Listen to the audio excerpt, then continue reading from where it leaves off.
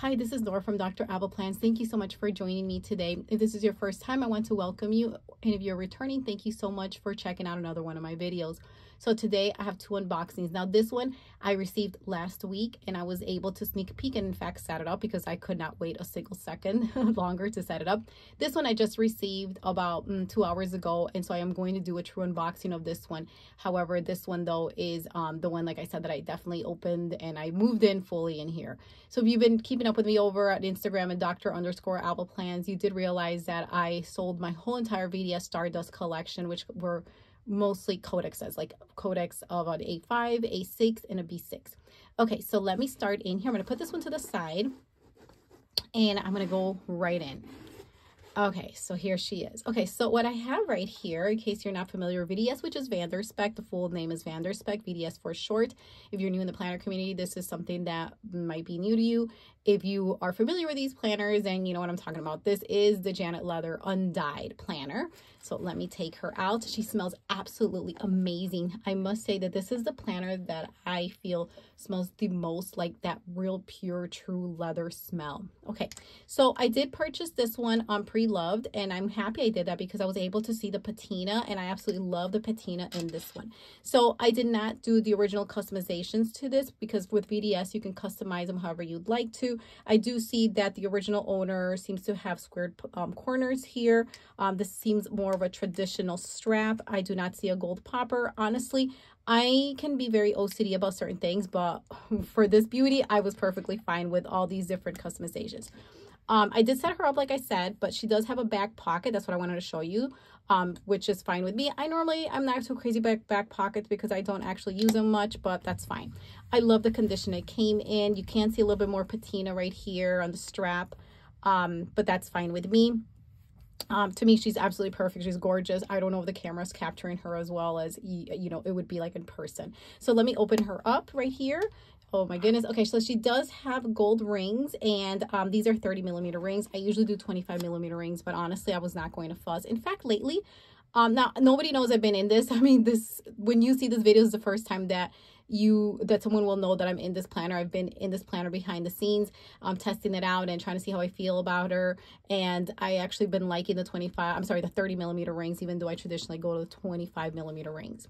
Okay, let me just flip here so you don't have to see that glare.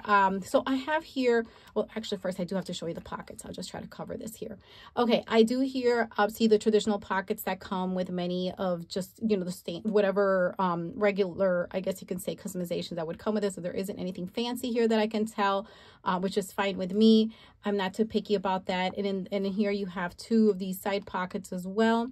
Here you have 1, 2, 3, 4, 5, 6 of those little pockets that I decided to just put some stickers in here. These are all stickers from Papery Planning. I have my Sterling Ink little monthly little deco card, my little thank you card actually, and a little moon that I've shown in other videos. And then in the back here, I put this from Kubu and Lucy, very similar to the moon that I have here. And then I just put these guys here, and you do have another back pocket. This is not a pocket, this is just part of the stitching there.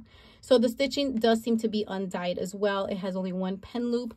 I absolutely love everything. Honestly, I'm perfectly fine with all of these customization. It is a traditional, this is, many times you can customize your VDSs to make them a little more narrow. This is not, would be like their standard size as far as you know, all the dimensions that you could see here. Okay, so this is the beauty. What I'm doing in here, this is my main planner. So what I've been doing in here has been just doing quarterly, monthly, weekly, daily, a wellness section in my list, and that will continue like that moving forward. Okay, because I mostly do use my monthly, weekly, and daily in here, and I've been perfectly fine. I really didn't change much of the deco except just like on the pockets in the front here. Just added this here, and I kind of added these things in the back here, this little deco, these little deco bookmarks and things like that. So if you've seen any of my other videos, the guts are still the same.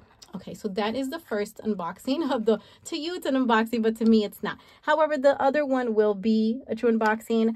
One nice thing to note is if you're looking at height, notice that what I'm using here is a tombow, so it's like the tombow's a little bit taller.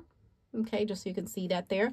But either way, to me, she's absolutely wonderful. She's absolutely beautiful. Okay, so this is the first VDS. And the second VDS, I'm going to put this beauty here to the side here. Okay, So here is the second one. So it's quite narrow. You can see that it's quite long, tall. So maybe you might have an idea of what this could be. Okay, so you always get your little card. And now I'll just give you a little backstory of this. This was like a huge coincidence. I had purchased another planner from another brand. It was a Gillio. And when I received it, I really liked it. But because I knew I was going to get this undyed, I just... I don't know. I just felt like the two planners were going to be too familiar because the other one was a Gillio undyed. And this was a VDS undyed. And I will tell you that this leather is really squishy and really, really soft. And so when I had to pick between this undyed, the VDS undyed, and the Gillio, I did prefer the Gillio, I'm sorry, the VDS one. And so I did keep that one, this one here, I mean. And the Gillio one, I found somebody who was willing to do a trade. They had this planner that I'm about to show you, and they missed out on the restock that just occurred through Gillio. You have to be really careful with those restocks for Gillio because sometimes you can only catch them like once a year, or maybe 2 times a year, depending on the demand of the planner and the size and the color of it. So let me unveil her. And here she is. Ta-da! So this is a newborn, we'll call her. Let me just get all this out of the way here, because this is also an undyed leather, and this is a codex. This is for weeks, so you can kind of see the different colors between the two. This one obviously has patina. This one has not. This is a brand new VDS. I was able to trade in my brand new Gillio that I just recently received that I no longer have for this beauty. Okay, so when I spoke to the real nice sweet girl that we did the trade with, that I did the trade with, she told me that she put the gold popper, which I love. She's got the A4 clasp here. You can see the strap. And the pockets are pretty traditional, I would say. And of course you can put in here, this is for my Hobonichi weeks.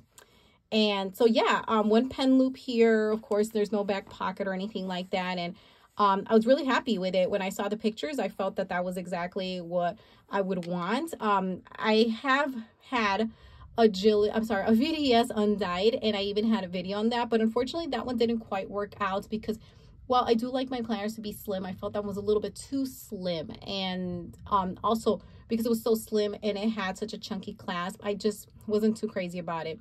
I feel that with the weeks, although this has that A4 really chunky strap, that because it's so long, like it works pretty well. There's something about it. So I'm really happy with this purchase and the trade, I should say. Actually, it's got the undyed stitching all over as well. So with this, I mean, you can definitely customize them, but I liked the customizations that were made. I didn't see a single problem. And the best part was that I did not have to wait the 10+ weeks to receive this because it was just pure luck. I had a planner that a sweet friend wanted, and she had a planner that I wanted. So it was just a perfect trade that we made here.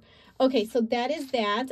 So my weeks will go in here, and I have recently started showing my weeks again on my feed over on Instagram, and I've been always using it in case you didn't catch my last video. I mean, this has completely been filled. I just never showed it on Instagram. I've been using this since January consistently. I did my December in the last in my other weeks, so that's why December is empty, but the rest is filled up completely. So this beauty will go in here. Right now I've been having it in a clear cover with a beautiful vellum from Sterling Ink. I will miss this, to tell you the truth, but I cannot wait to go into the undyed.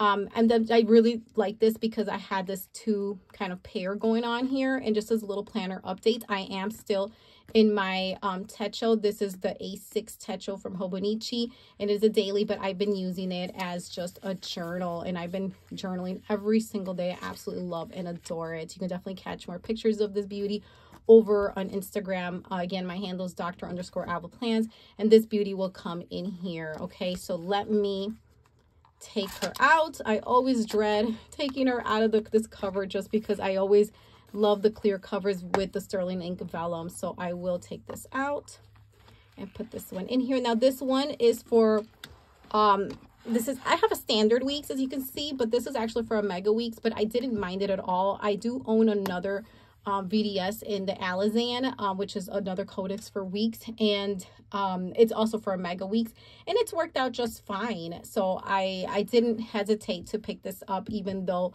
it you can see there's a little bit of space, but the nice thing is you could potentially put another notebook if you wanted to. There's so many nice options out there to put another notebook, or as the year goes by, this may get thicker. So I just honestly didn't mind. I think this is fine to me.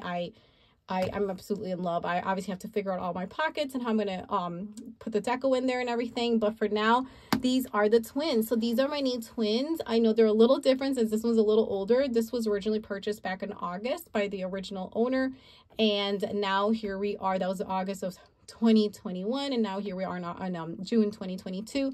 And I'm so happy I have her, and I can kind of look at how this newborn will look like eventually once she reaches the patina that this beauty already has.